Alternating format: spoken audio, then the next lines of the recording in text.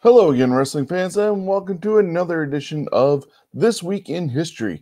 We're going to look at the week of July 2nd to July 8th. My name is Shawn, coming to you from London, Ontario, Canada, and thank you for joining us on your Thursday lunchtime for our trip through this rich history of our great sport. Thank you for joining us on YouTube or Facebook, and also audio-wise on Stitcher, Spotify, iHeartRadio, or anywhere else you get your podcasts from. We are part of the Ontario Independent Podcasting Network here in Ontario and the Johners Podcasting Network in the United Kingdom.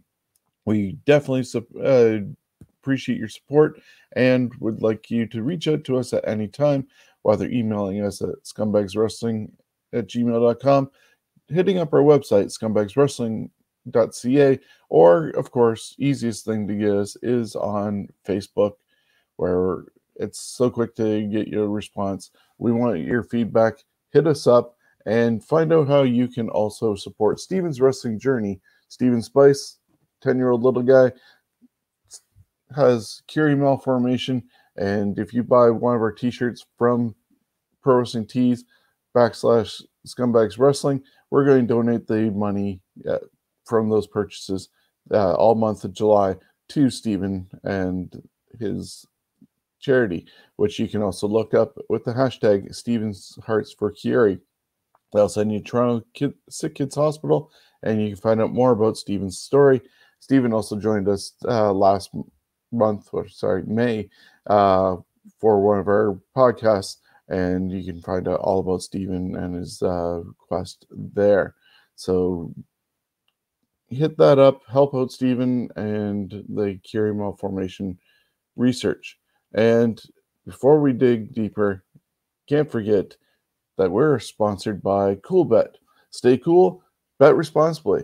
Go to their website where you can do gaming tables or bet on sports.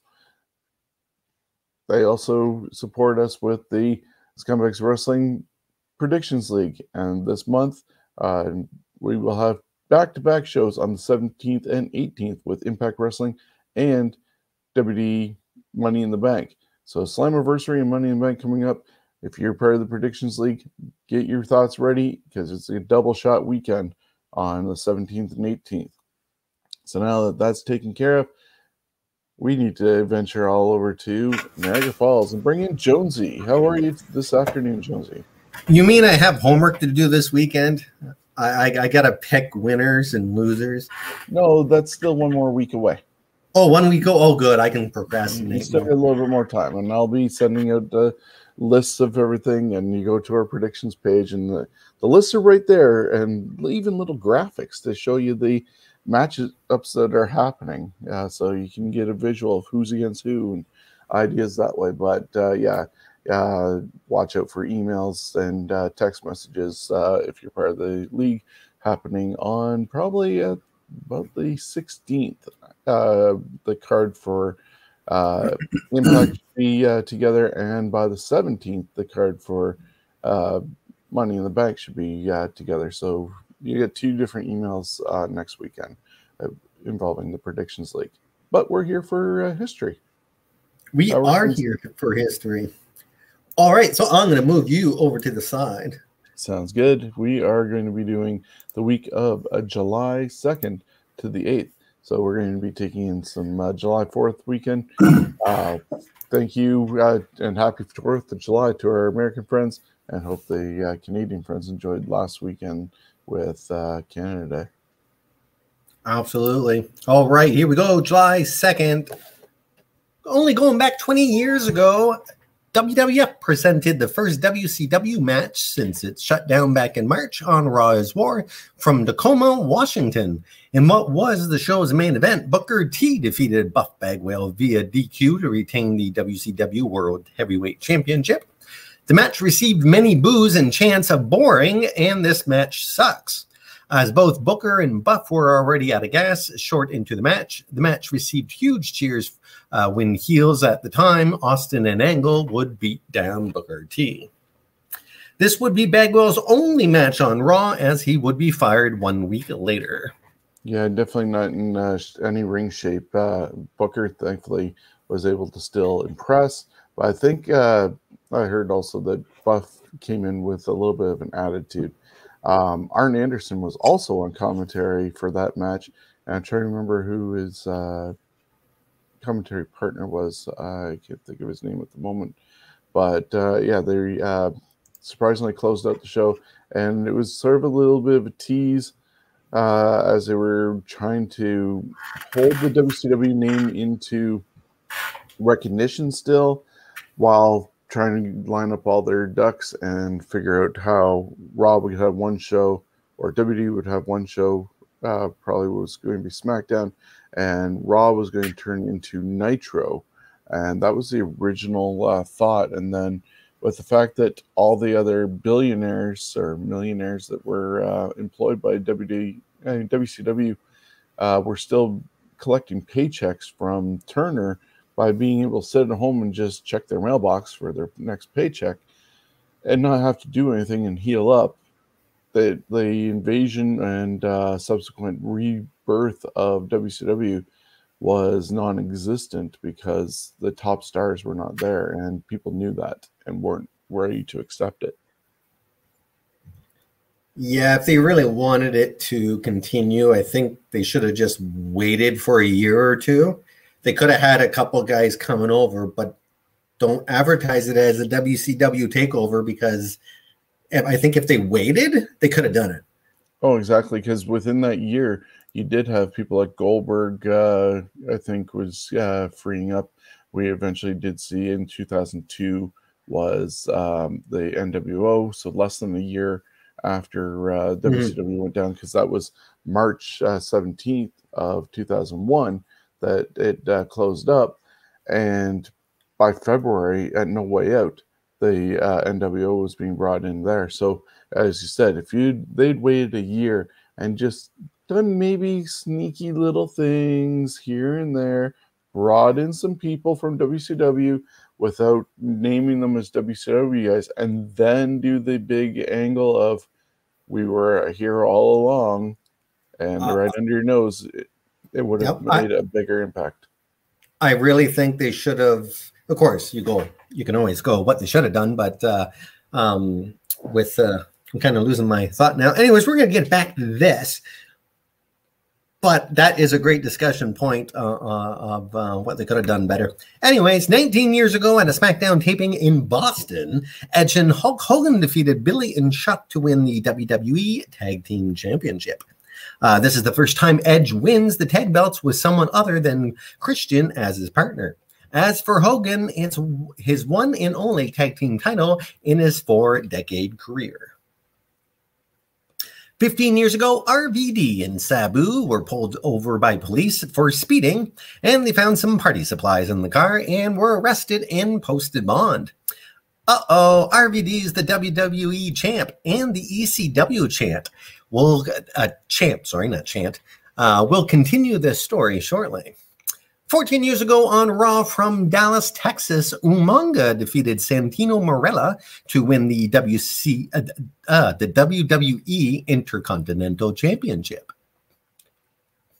7 years ago, Tennille Dashwood, best known to WWE and NXT fans as Emma, was fired, then rehired. This all came about as she allegedly shoplifted an iPad case from a Walmart. After WWE announced the release of Emma, fans pointed out that other WWE superstars Cameron and Jack Swagger had recent DUIs, but were not fired. So WWE reinstated Emma.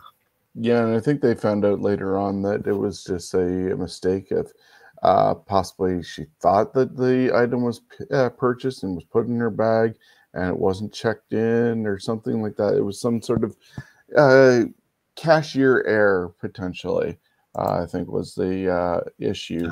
And so they were able to rectify that, and she was hired back, but she's currently over at Impact Wrestling. You know, and I think how many times I've walked out of a store with something I haven't paid for, and I've never been chased. I've always come back, well, except that one time when I was a kid, but I've done that. You grab a big milk, and then you forget to pay for it, and you just walk out the door, and then you go, oh, shit, and you go back. For me, that's just me and my father. It's a happy 48th birthday to Scott Ronald Garland, a.k.a. Worm Master Scotty Too Hottie. Garland would start his career as a ring crew member at age 16 while still in high school. He would primarily work as a jobber in the WWF in October of 91 as Scott Taylor. He would first sign a full-time deal with WWF in their new lightweight heavy division at first, then began tagging with Brian Christopher in early 1998.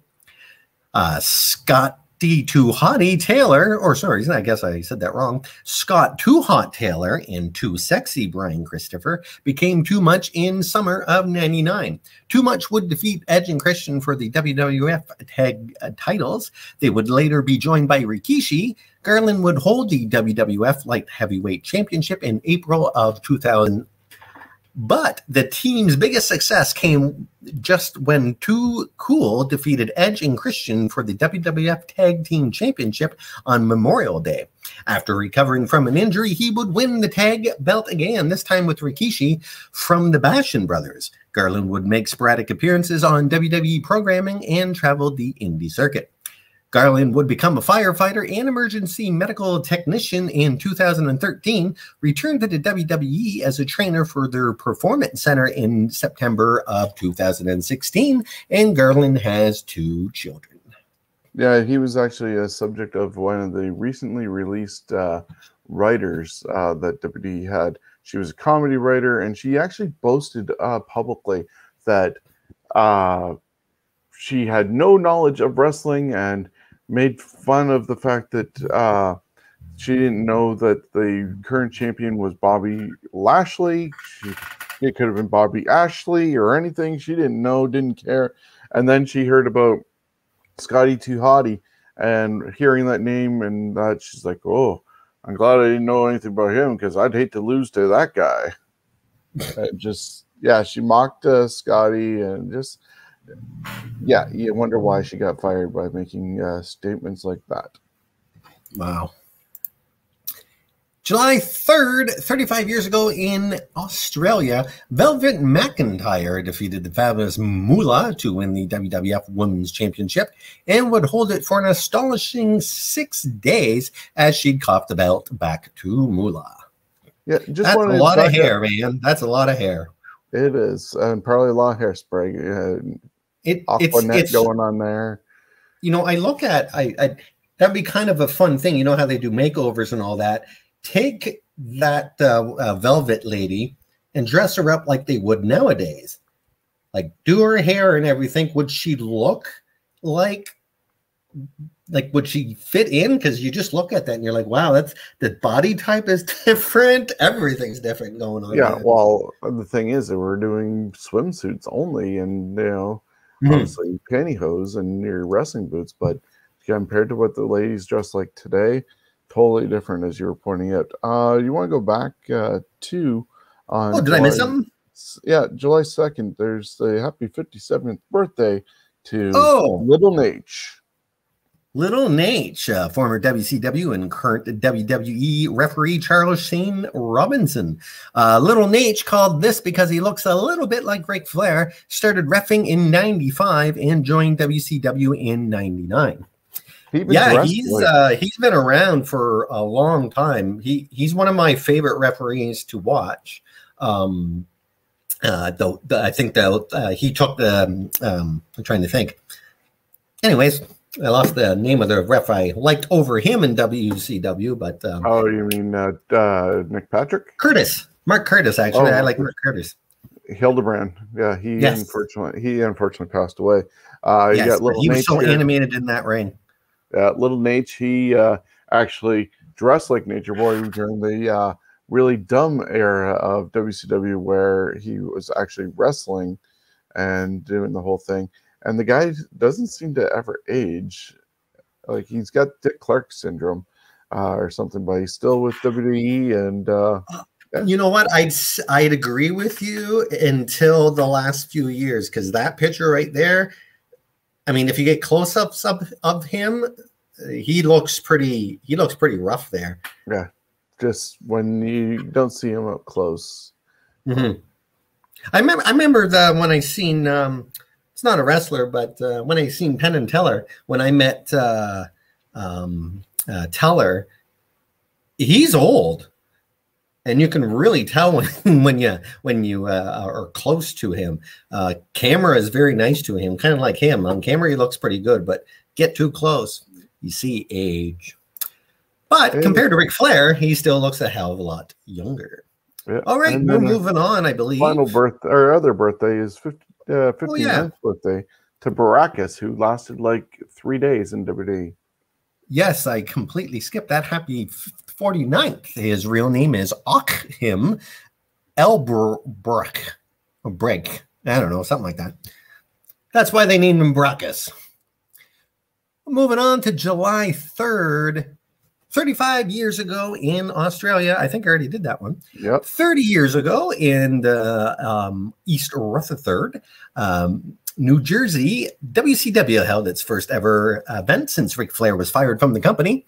An announcement by Gary Capetta to the crowd of Flair being stripped of the belt drew a lot of boos. In the evening's main event, El Gigante, Lex Luger, Sting, and the Yellow Dog defeated Barry Windham, Kevin Sullivan, Nikita Koloff, and One Man Gang in a War Games match. This actually, when I was looking for the pictures, couldn't find a really good picture of that War Games because it was basically a house show in New Jersey. And somebody actually loaded up 3 matches. It's like an hour and 37 minutes on YouTube, handheld camera, and I think it's the guy and his buddy doing commentary for it. Mind you, I skipped through a lot of it just trying to find a picture that would work, but it's probably a classic RCA hand camera that was a jumbo thing at the time with a VHS tape in there. But yeah, if you can sit through an hour and 37 minutes of a shaky camera, you get there's a 6-man tag, there's a tag team match, and then this War Games, at least on those in that clip. So check it out on YouTube. Yes, some people can record things on camera, and other people, like myself, we are too damn shaky, and oh my God. 23 years ago at a WWF Superstars taping in Ocean City, Maryland, Bret Hart defeated Bob Backlund to retain the WWF Championship. After the match, Backlund shook Bret Hart's hand, then attacked him, applying the cross-face chicken wing on Hart. He went berserk. It took several referees to peel Backlund off, but Bob Backlund heel?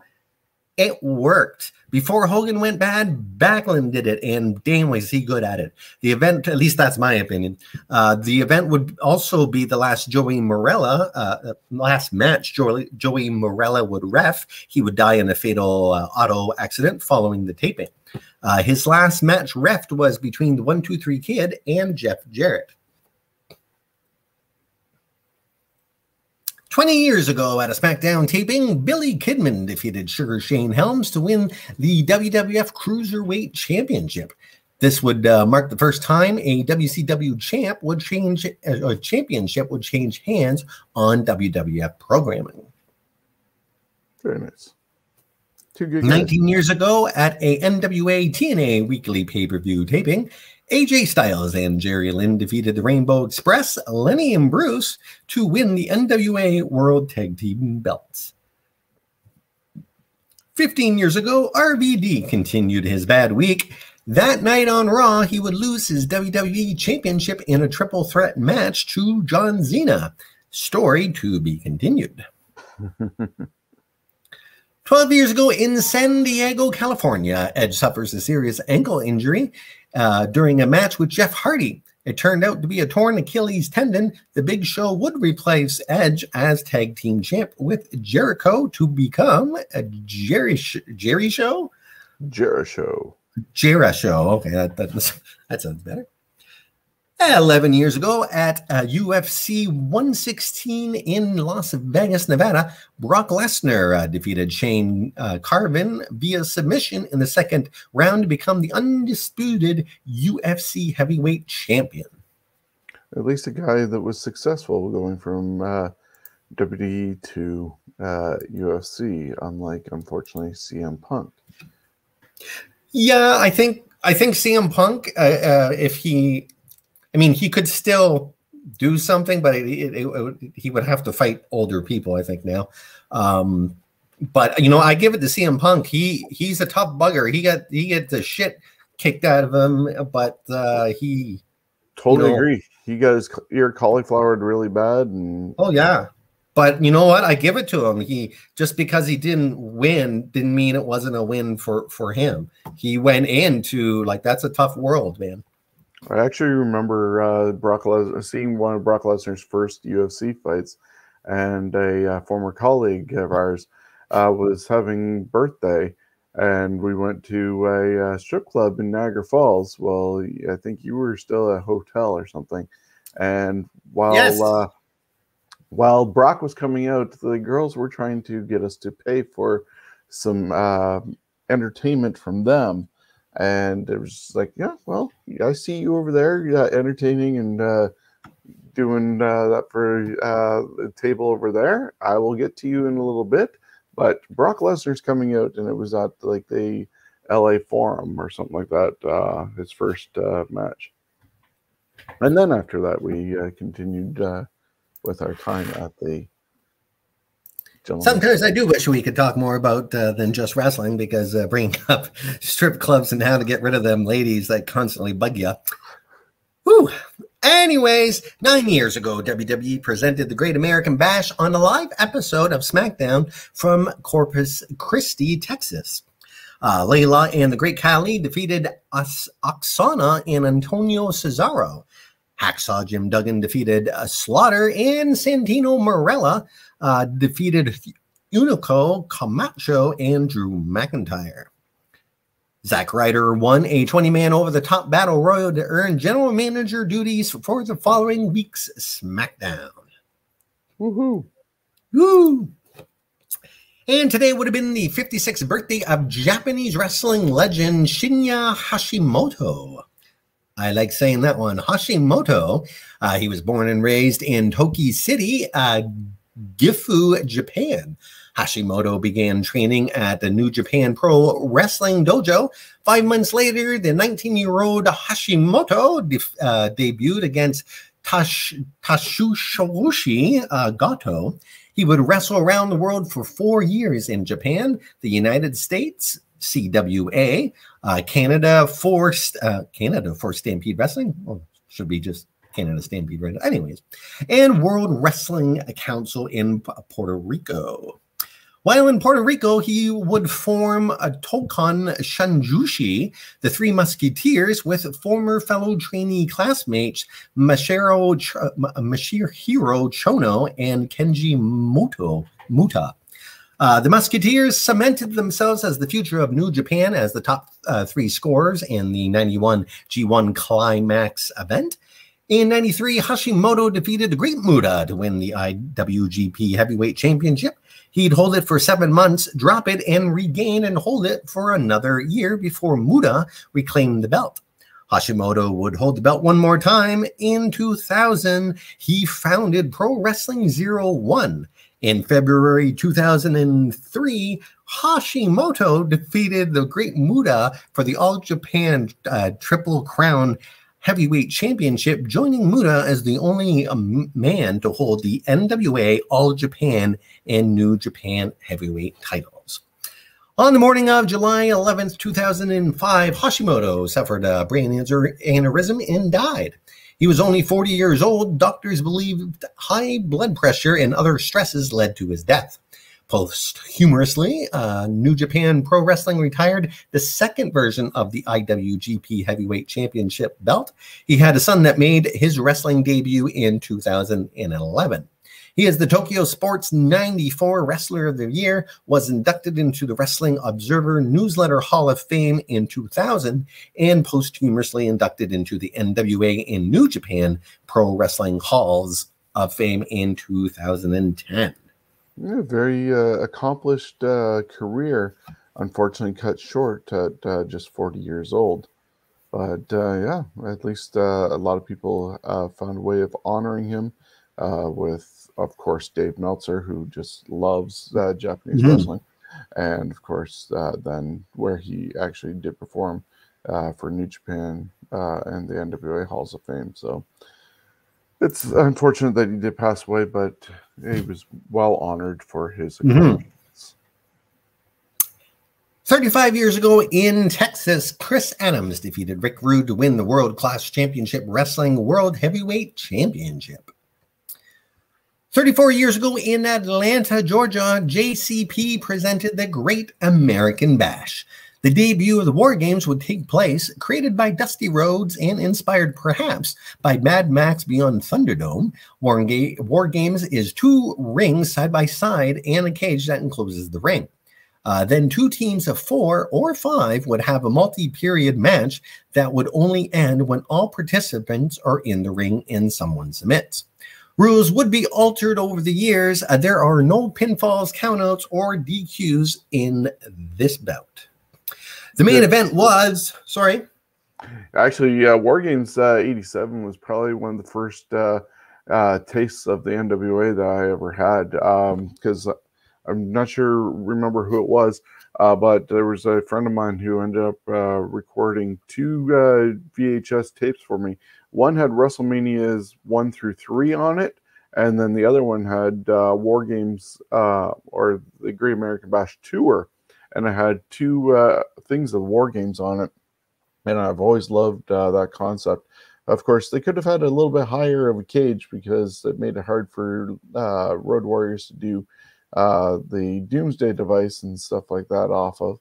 But yeah, I've always definitely loved the concept. The one time they had J.J. Dillon in there, he broke his collarbone or something like that, and got replaced by another guy. Paul Ellering was another man for the Superpowers team, but when it was 5-on-5. But yeah, love War Games. Of course, in this one, it was the Superpowers, and they defeated the 4 Horsemen. 31 years ago, Keith Frank, a.k.a. adorable Adrian Adonis, is one of 3 people killed in a single car accident in Lewisport, Newfoundland, Canada, after the car of 4 people went into a lake after avoiding a moose. The driver, who claimed to be blinded by the sun, was the only survivor. The driver's brother was one of the dead. At age 33, he would be survived by his wife and 2 daughters. 31 years ago, Ed Leslie takes a parasail to the face. Poor Brutus the Barber Beefcake suffered serious facial injuries that took 8 steel plates, more than 40 screws, and 100 plus staples to repair his face. B. Brian Blair is credited for saving Brutus's life. Brutus would miss his WWF IC chance, as he'd missed that year's SummerSlam, where it was planned for him to win. Now, you imagine that would have been caught if we had cell phones way back then. That would be on YouTube right now. Oh, for sure. And how his face exploded and all the steel plates put in there. And then, yeah, and if you look at his career, is kind of wonky with his different characters, because he was like a cousin to Hulk Hogan as Ed Boulder and whatever was going on there. He's always been riding basically Hogan's coattails, unfortunately. Then, of course, as Beefcake, he got in there in the WWE, teaming with Greg Valentine, split off with Valentine at WrestleMania 3, became the Barber. Should have won the Intercontinental title at WrestleMania 4, going against Honky, but didn't. And then we got up to SummerSlam, where he should have won it, and this parasailing accident happened. But then, was it just before WrestleMania 6, he came back around and was wearing a mask and a barbecue grill on him, and it was going after Earthquake, and it was like never identified of who it was. Made like 2 or 3 appearances on Superstars and Wrestling Challenge, and then gone.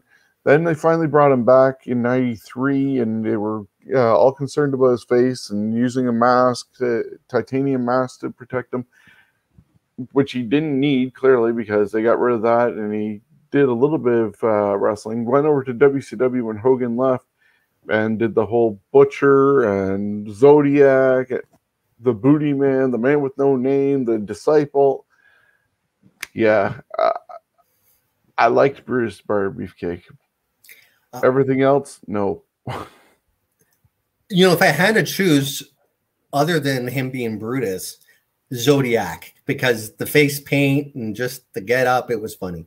Well, actually, it was kind of ironic that he did do that Zodiac character, because if you go to, I think it's Suburban Commando, the Hogan movie, it starts off with some sort of wrestling thing, and he's Zodiac there, but this was years before. Oh, Zodiac, maybe that's why was even a thing.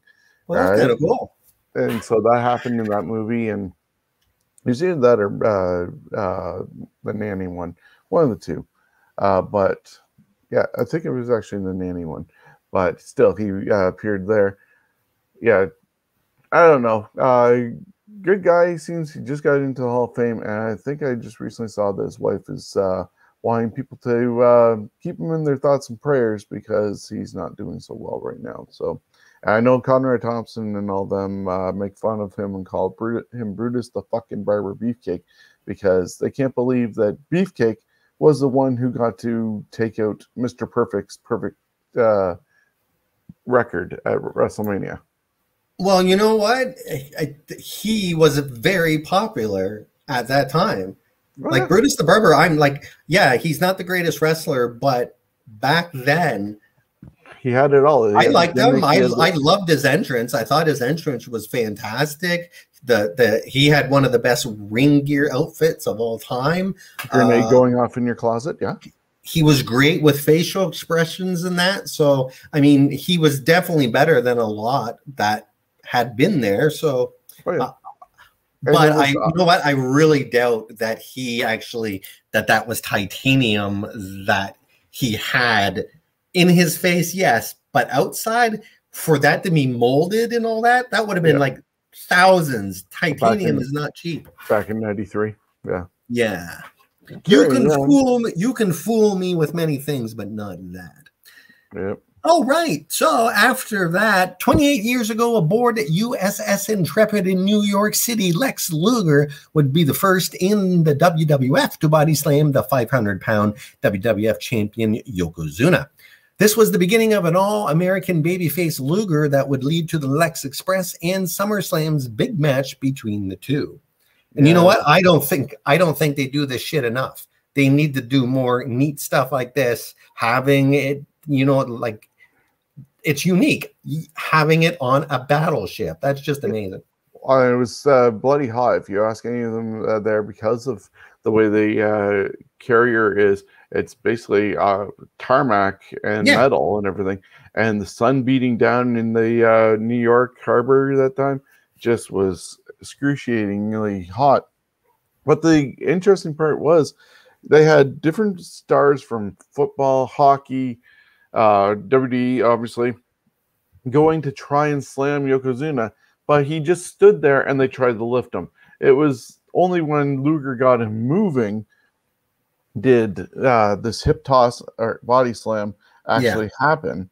I'm saying hip toss like Cornette was protesting as it being.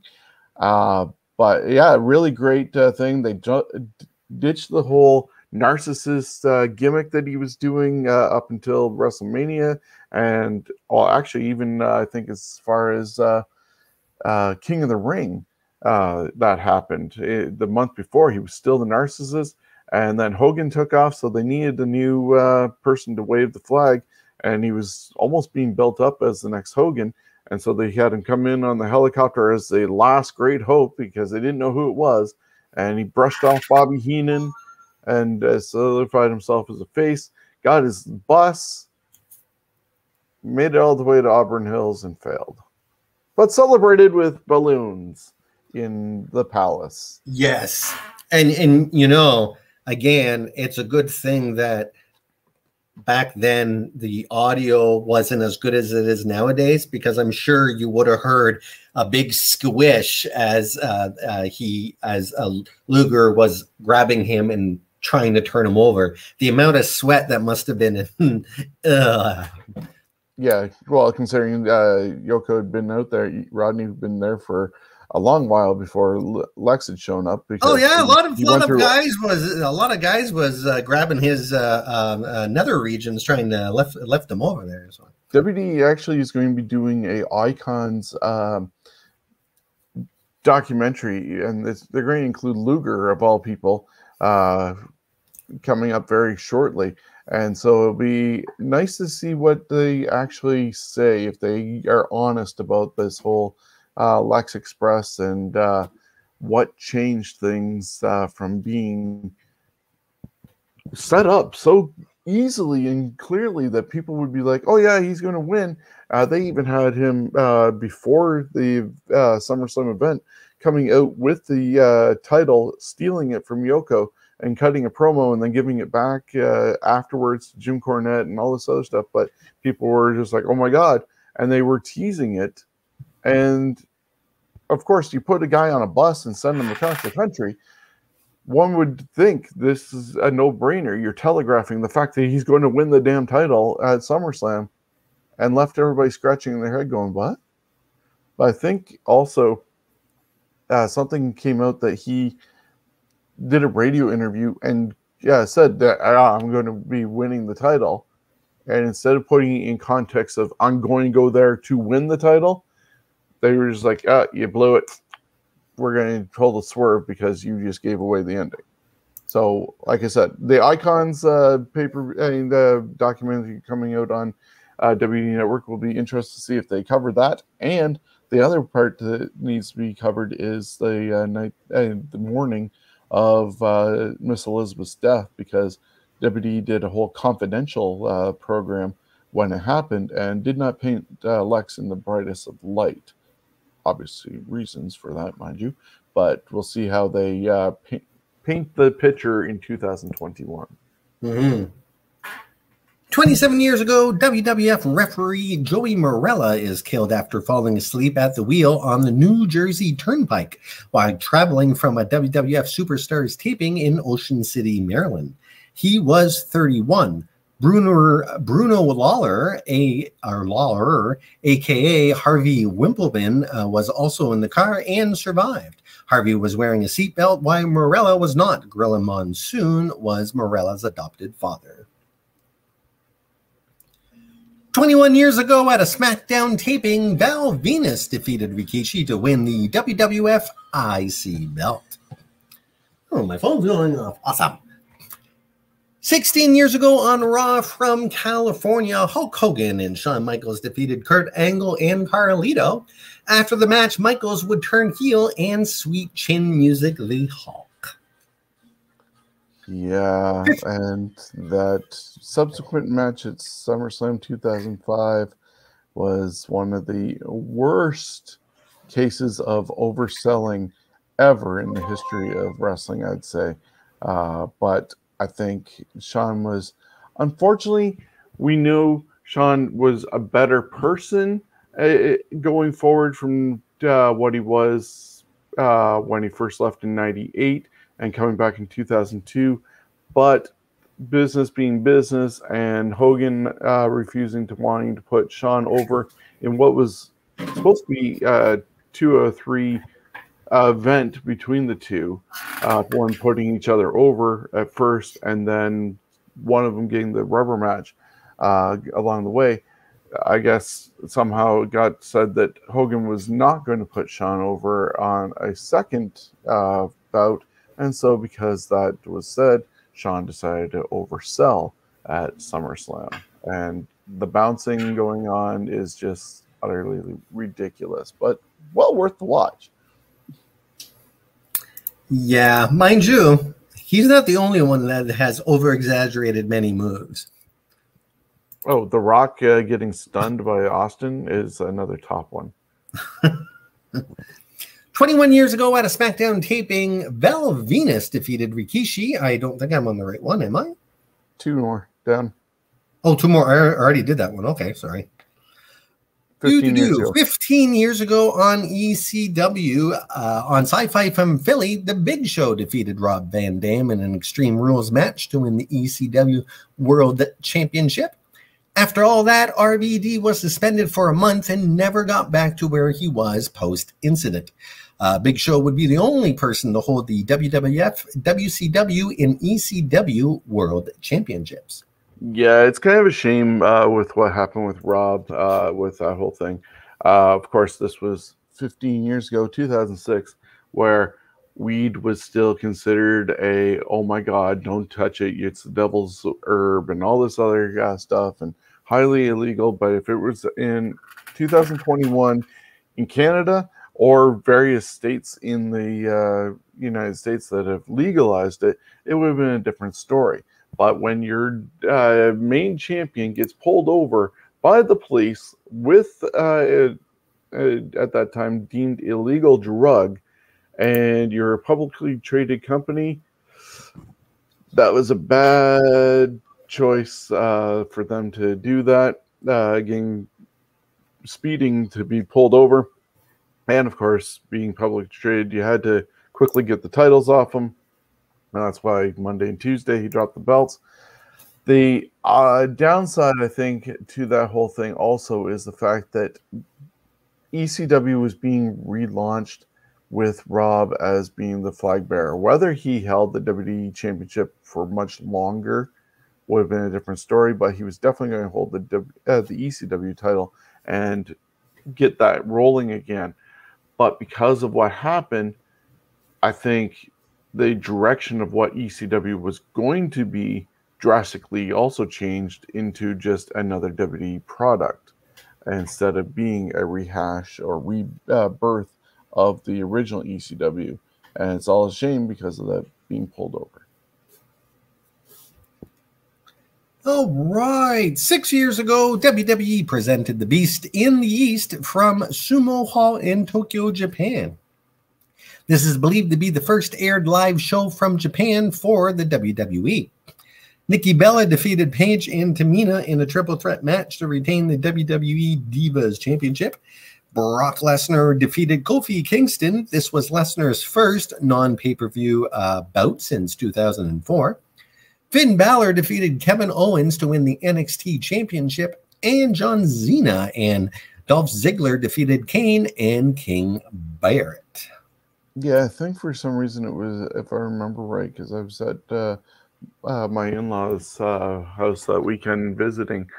I was getting up at like 5:30 or 5 o'clock in the morning just to be able to watch this because of the time difference between Canada and Japan. But you were dedicated, sir. It was worth getting up for. I don't think I've ever got up early to watch a program. Maybe just maybe the Labor Day big spectacular that they used to do. Jerry Lewis. But besides that, I'd stay up for that. Yeah, and we do that too. Hey, it's a happy 61st birthday to a former horseman, Barry Clinton Windham, the son of Blackjack Mulligan. He is a former WWF tag team belt holder with his brother-in-law, Mike Rotunda, as the U.S. Express, and former almost every belt in the NWA and WCW holder, which includes the NWA World Heavyweight Championship in '93. Windham was inducted into the WWE Hall of Fame in 2012 as part of the Four Horsemen. July 5th, 106 years ago in Omaha, Nebraska, Joe Stretcher defeated Charlie Cutler to win the World Heavyweight Championship. And that's Stetcher, I should say. No R in there. Stetcher. 21 years ago in Georgia, the Miracle Violence Connection, Terry Gordy and Steve Williams, defeated the Steiner brothers to win the WCW World Tag Team Championship. And Brad Armstrong defeated Scotty Flamingo to win the WCW Light Heavyweight Championship. Armstrong would be the last light heavyweight champ as he was stripped of the title due to a knee injury, and the title was abandoned just under a year after its creation. 22 years ago, WCW presented Nitro. In the show's main event, WCW World Heavyweight Champion Kevin Nash defeated Sid Vicious via DQ. Also, Scott Steiner is stripped of the WCW United States Championship and is awarded to David Flair. Goldberg would return. This was the last wrestling event at the Georgia Dome until WrestleMania 27. Attendance at the Dome was just 25,000, with only 19,000 plus paying. The show also featured a performance by Megadeth. But Nitro was no match to Raw, as Raw got 6.2 to 3.3 in the TV ratings. Raw had The Rock defeat Triple H in the steel cage and the Hardys' first WWF Tag title win. 19 years ago, Triple A presented Triple Mania 10 from Mexico. One luchador was unmasked, Mascara Melgana, and two heads got shaved as Mexico and referee Alterites both lost their hair. 12 years ago, Gotta love hair versus mask matches. Yes. There's a lot of them in Mexico. 12 years ago in Tokyo, Japan, Apollo 55, Ryusuke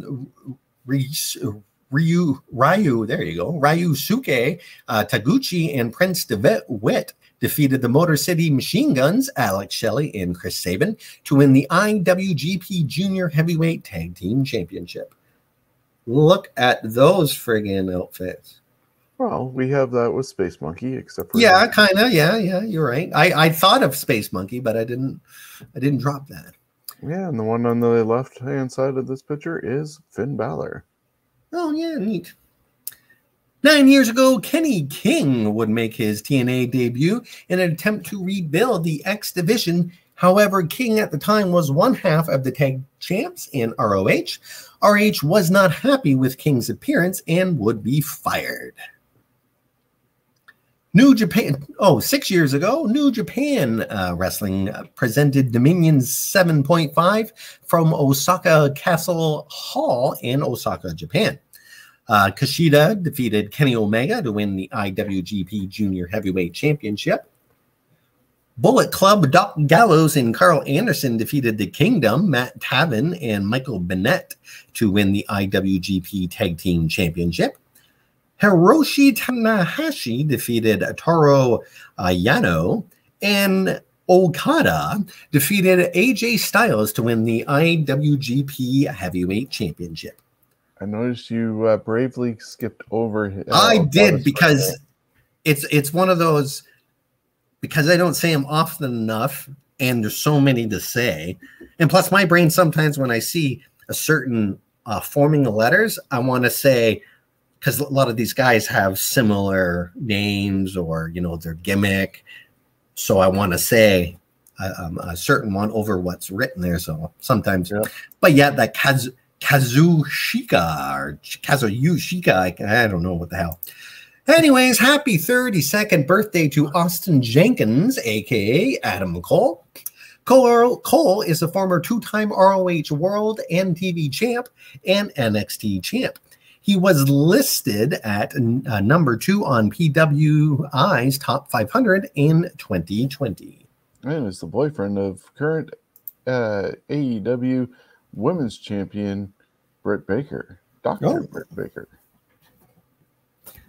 36 years ago in Baltimore, Tito Santana defeated Greg Valentine in a steel cage match to win the WWF Intercontinental Championship and was the first title changed in a WWF steel cage. 36 years ago, the NWA held the first ever Great American Bash from Charlotte, North Carolina. Jimmy Valiant defeated Paul Jones in a dog collar match. We saw Crusher Khrushchev and Ivan Koloff and the Road Warriors fought to a double DQ in a NWA and AWA World Tag Team Championship unification match. Dusty Rhodes defeated Tully Blanchard in a steel cage match to win the NWA World Television Championship. With the win, Rhodes gained the services of Baby Doll for 30 days.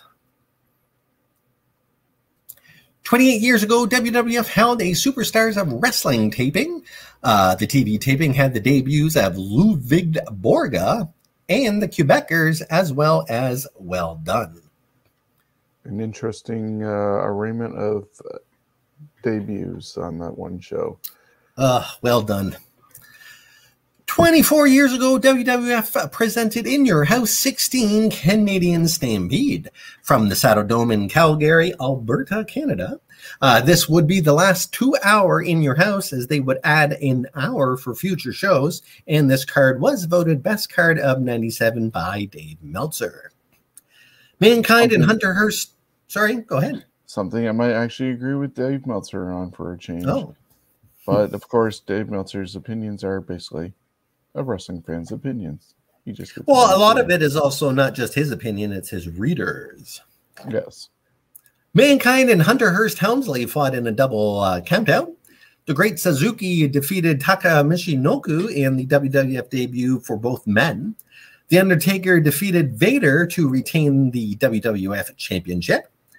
The Hart Foundation, Brett Owen, Jim Neidhart, Davey Boy Smith, and Brian Pillman defeated Team USA, Steve Austin, Ken Shamrock, Goldust, and the Legion of Doom. That was definitely an interesting time in WWE, where if you were Canadian, you were a hero in Canada and a villain in the States, and if you were a hero in the States and you went to Canada, you were then a villain over there. And it was definitely unique to be able to allow the talent to pull that and flip that switch instead of being on autopilot going, well, I'm a fan favorite everywhere, so that you have to accept me as I am. But they were all able to flip that switch and play the roles that were needed for that, and yeah, definitely a unique time. And then, of course, because it was in Calgary and the Stampede and all this event that was being held by WWE, magically, Diana Smith was Miss Stampede that year. Well, she is beautiful. Or Mrs. Stampede. I'd vote for her. 23 years ago, WCW presented Monday Nitro from the Georgia Dome in Atlanta. 41,000 plus were in attendance with only 30,000 tickets sold. That's still not too bad, 30,000 tickets sold.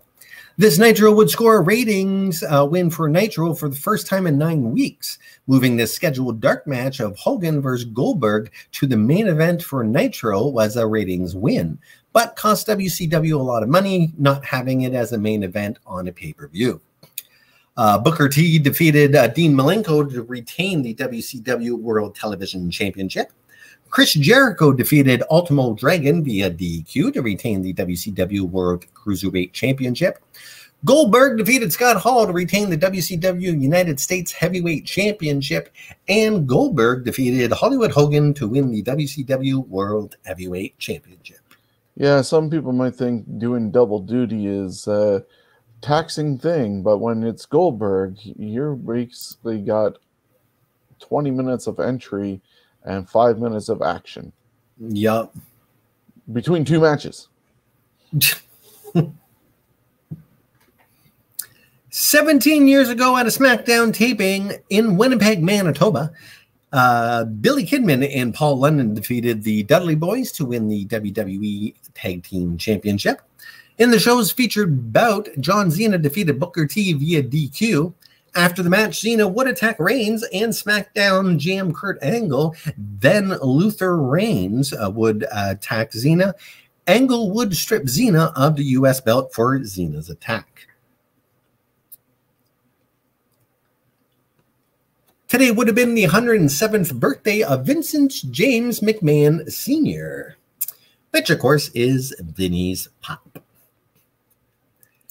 Moving on to July 7th, 44 years ago in Canada, Greg Gagne and Jim Brunzell defeated Blackjack Lanza and Bobby Duncan to win the AWA World Tag Team Championship. No favoritism there with the son of the promoter getting a title. Not at all. None. 31 years ago, WCW presented the Great American Bash. This was the last Great American Bash under the NWA name. We saw Doom, which was Ron Simmons and Butch Reed, defeat the Rock and Roll Express to retain the NWA World Tag Team Championship. Big Van Vader, in his WCW debut, defeated Tom Zink. The Midnight Express, Dennis Caudry and Stan Lane defeated the Southern Boys, Tracy Smothers and Steve Armstrong, to retain the NWA United States Tag Team Championship. And Sting defeated Ric Flair to win the NWA World Heavyweight Belt. Another WCW event presented 25 years ago, Bash at the Beach 96. John Tenta defeated Big Bubba Rogers in a Carson City silver dollar match. That was a terrible match. It really was. Yeah. The Nasty Boys, Jerry Saggs and Brian Knobbs defeated. You know what? We don't even have to go through the card. We'll get to the meat here. The Outsiders. Oh yeah, Ric Flair did defeat Conan to win the WCW United States Championship. The Outsiders, Kevin Nash and Scott Hall, and their mystery partner fought Team WCW, Randy Savage, Stink, and Lex Luger to a no contest. Near the end of the match, Hulk Hogan would come down to seemingly help Team WCW. Of course, we got one of the best heel turns in history. Then we'd have Mean Gene interview Hogan in the center of the ring. Hogan would spit on WCW and his Hulkamaniacs and declare themselves the new world order. This heel turn would, of course, change the course of Monday night, the Monday Night Wars. What do you have to add to this? We've talked about this many times, and so many things happened during this event. The garbage in the ring. Yeah, I'm actually finally getting to catch up on some 83 weeks with Eric Bischoff. For whatever reason, Stitcher wasn't uploading them, and I noticed that they had some newer shows because of the 25th anniversary of this event. And so I'm catching up on it right now, but listening to one that has them talking to Scott Hall with his debut and leading to this. But I did see a clip also on the 83 Weeks show involving this. And even though he pitched the idea for Hogan to be the third man, Eric Bischoff was still not confident that Hogan was actually going to go out there and do it, because as much as he knows Hulk Hogan business-wise and personally, he also knew the business side of him, that people would have been whispering in his ear and saying, no, this is going to be a death of your career. If you do this, don't do it. And there was stupid rumors that Mabel was going to be the third man, which obviously wasn't. Sting was considered to be a third man, and they didn't pull that trigger, and they had it be Hogan. But with Hogan coming out there and doing it, it was actually a huge success and revitalized the career that a lot of people had actually turned their back on Hogan and were booing him. Like he'd outworn his welcome in WWE. And even going to WCW did not totally revive his career. People got tired of him quickly. It was like, oh, Hogan's here. Yay. Okay, we've seen enough of this. And especially when he was always going against Ric Flair or bringing in former WWE guys because he trusted them and knew them from WWE. You know, you can't, Hogan, the way he was, didn't trust anybody he hadn't worked with before. And so that's why you saw people like John Tenta being brought in, him going against Beefcake and all these other guys that he knew. But this was a total different venture, going and teaming up with Hall and Nash. And it made sense, but didn't make sense at the same time. I don't know how much Bobby Heenan knew, but of course he already hated Hogan anyways. But he almost gave away the fact that Hogan was going to turn, because when Hogan's coming down, Tony Schiavone and Dusty Rhodes are like, oh my God, thankfully he's coming, because Luger had been taken out on a stretcher or something like that. And so it was down to Savage and Sting being there, and the third man for Hall and Nash hadn't shown up. And they thought, oh, Hogan's going to come and save the day and be on our side because we're down a man, being WCW. And then Bobby's like, yes, but whose side is he on? I was like, what the?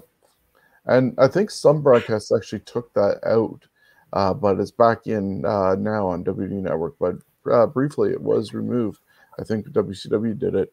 And then, of course, the leg drop, and then joining up with Hall and Nash, and yelling at Mean Gene, threatening him. And you got the quote of what Tony Schiavone ends up saying at the end as it goes off the air, if you want to finish off this segment. Yeah, as they went off the air, Tony Schiavone said, "All right, we have seen the end of Hulkamania for Bobby the Brain Heenan, for Dusty Rhodes, for Mean Gene Okerlund. I don't know. I'm Tony Schiavone. Hulk Hogan, you can go to hell. We're out of here, straight to hell." Of course, he said it a little differently than I did, as far as emphasizing things. But I really that was hilarious the way he ended. You can go to hell. Yeah, if he totally didn't know, it was a really good improv for that, regardless of his. You know what? I don't understand. A lot of people don't like Tony Schiavone as an announcer. I really liked him as an announcer. I still do. Mind you, I don't watch him on AEW, but I've always liked his voice and his delivery. Tony has a way of putting you to sleep. You just curl up in bed and listen to some old WCW or even current AEW, and you can drift off to the dull tones of Tony Schiavone. No, see, I got to say, I'm fighting that and saying I disagree with that. Sometimes, yes, as far as Saturday night between him and Dusty, sometimes, but you know what? I liked him.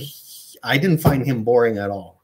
And he is so good at selling crap. It's great. He just had one of those voices that just help you ease off to bed. It's almost like a one of those ASM whatever videos. Just ease off to sleep. All right. While we send each other evil texts about the fact that he doesn't like Tony Schiavone. 23 years ago, I know. 23 years ago on Raw's War from Canada, Owen Hart and the British Bulldog defeated D'Lo Brown and Farouk via countout to win the #1 contenders tournament for the WWF Tag Team Championship.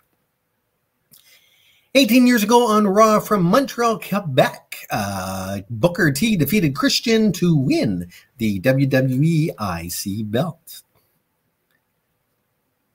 July 8th, this is the last day.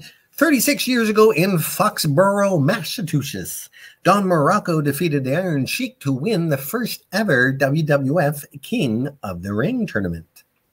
Yeah, before it was ever an actual pay-per-view. Yes.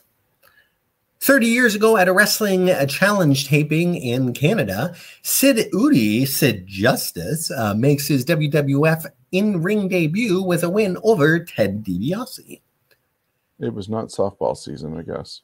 No, I guess not. 25 years ago on Nitro, I got to ask, I don't get that comment. I was just playing along.